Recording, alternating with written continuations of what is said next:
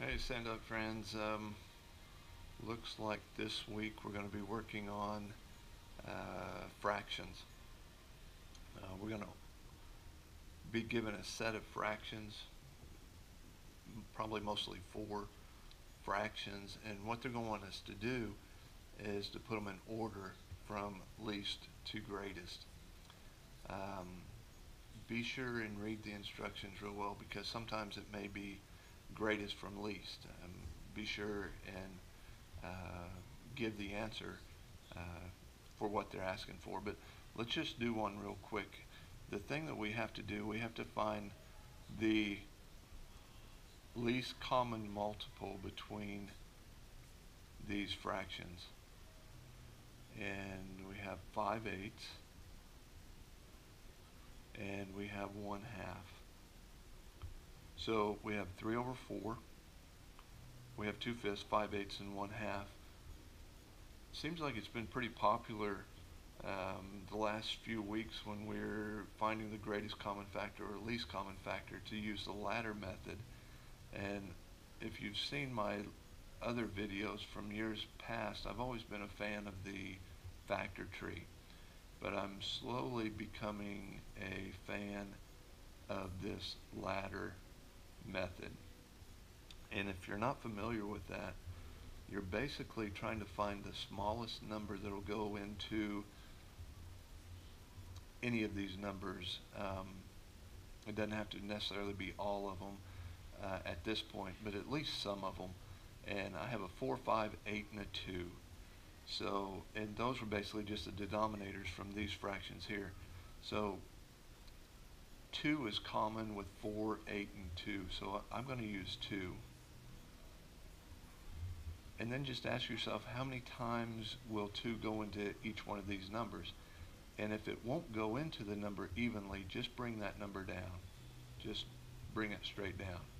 So 2 will go into 4 2 times. 2 will go into 8 4 times. And 2 will go into 2 1 time. And then I just ask myself again, is there any number, a smaller prime number that will go into any of these? And 2 and 4 have something in common. So 2's common there. So I can use 2 again. 2 will go into 2 1 time. 2 won't go into 5 evenly, so I just drop it. 2 will go into 4 2 times, and 2 won't go into 1, so I just bring the 1 down. So I have these 4 numbers on the bottom and the 2 numbers on the side. Basically all I have to do is just multiply these together. Here's 2. 2 times 5 is 10. 10 times 1 is 10. That's not going to do anything. So 10 times 2, we're going to go with 20. 20 times 2 is 40. So the least common multiple of those numbers is going to be 40. So here's the trick. Put 40 as a denominator straight across from your other fraction. And ask yourself, let's start with this 4. How did that 4 get to 40? Well, it multiplied by 10. So whatever at the bottom multiplied by, multiply the top. So 3 times 10 is 30. How did this 5 get to 40? It multiplied by 8. Whatever I do to the bottom, do to the top. 2 times 8 is 16. How did that 8 get to 40? It multiplied by 5. Do the same to the top. 5 times 5 is 25. 2 got to 40 by multiplying by 20. Do the same thing with this one.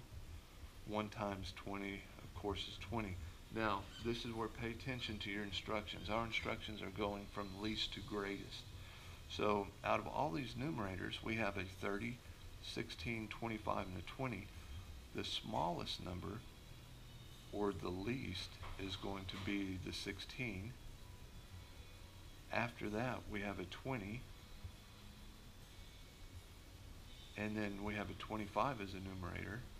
So that came in third place.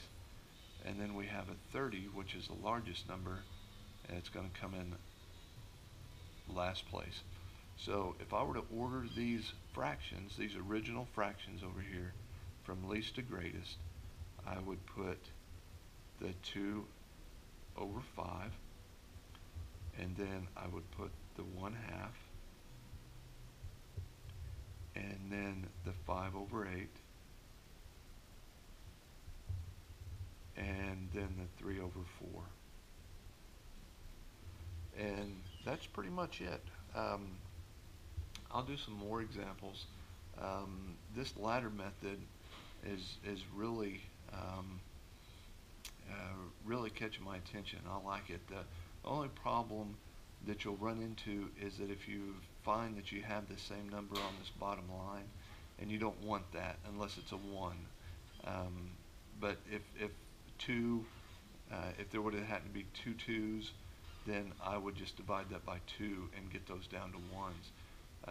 Hopefully I'll post up another video and find an example of that. But the neatest thing is that if I wanted to find the greatest common factor between two numbers, this will provide the greatest common factor to find the least common multiple.